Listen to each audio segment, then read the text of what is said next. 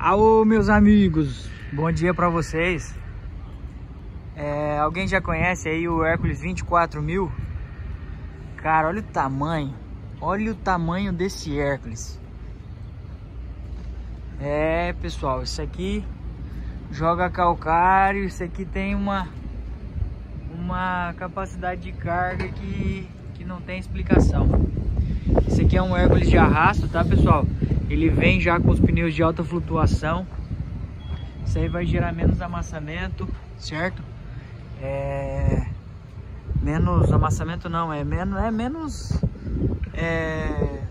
menos compactação do solo, né? Vem com SHS aí.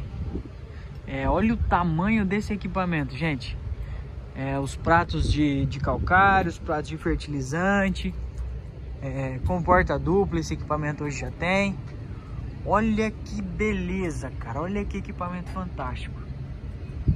É isso aí, a Stara tá sempre atendendo o cliente. Isso aqui é para o cliente que às vezes vai jogar uma quantidade muito grande na área dele, por hectare, vamos supor aí 6.000 quilos de calcário por hectare.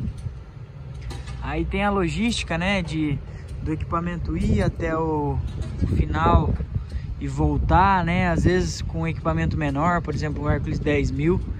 Isso aí, às vezes no primeiro tiro ali ele já acaba o produto, aí o equipamento tem que voltar rodando vazio.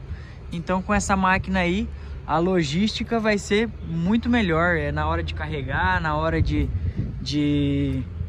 conseguir fazer a logística ali, do equipamento conseguir voltar até o monte para recarregar, né?